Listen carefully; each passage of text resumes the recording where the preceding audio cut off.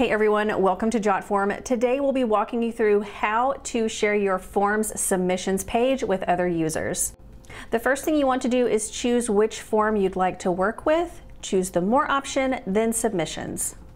From here, we're going to go to the top right and click on the Share button. We can share submissions two ways. The first way is via email. We can also change the permissions from read only to collaborator, which will allow them to view and edit any of the data.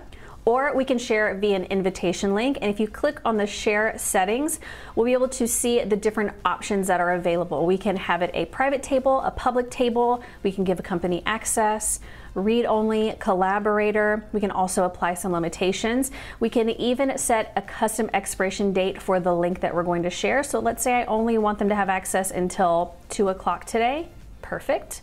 We can go back, copy the link, and share it with them that way. If you have any questions on how to share your user submissions, please let us know, and we'll see you next time.